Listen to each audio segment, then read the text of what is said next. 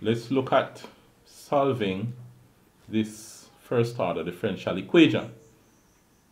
We're going to find a general solution, and then we can also find a particular solution, because we're told that y is equal to 3 when x is equal to 1. First of all, what I want you to do, based on what you've learned so far, is to pause the video and work this out. Okay, you finished working it out. What did you get? Let's look at it. So here we have dy by dx equals, if we divide both sides by x, we have 6x cubed plus 5 all over x. So this, we wrote it in the form dy by dx is equal to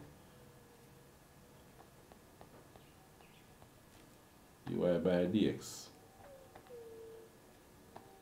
is equal to f of x. So once you can write it in the form dy by dx equals f of x, you can solve it by direct integration.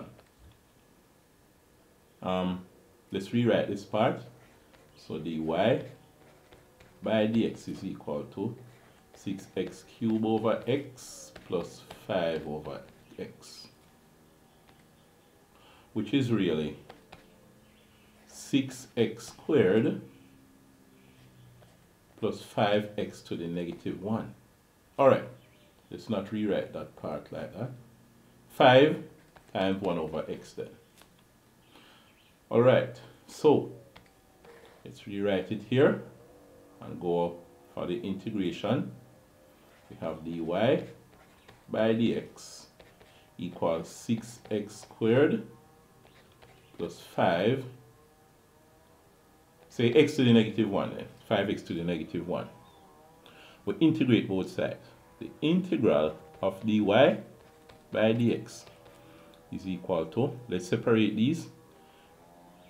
Alright, you're integrating with respect to x, dx equals 6, you can put the 6 outside, a constant.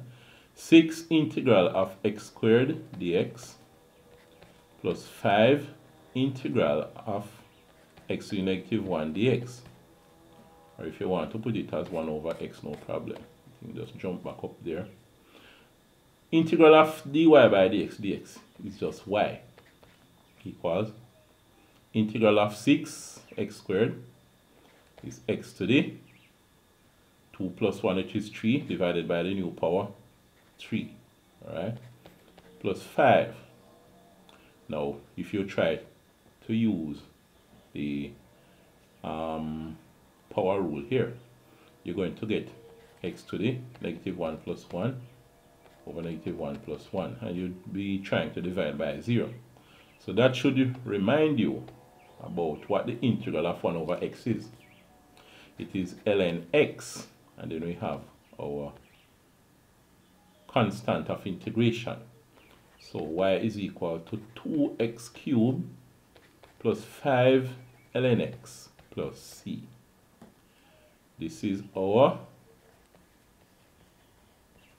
general solution. Good.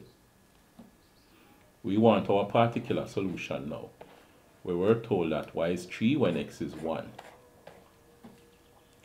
So y is 3 equal 2 times 1 cubed plus 5 ln 1 plus c. Now, what is the natural logarithm of 1? ln 1 equals, and you see, 0. You should remember, right? Whatever base you find the log of 1 is going to be 0. So 3 is equal to 2 plus 5 by 0, that's gone, plus c. So when you say 3 minus 2, you get 1. So c is 1. So what you get for your answer is y is equal to 2x cubed plus 5 ln x plus 1. This is our particular solution.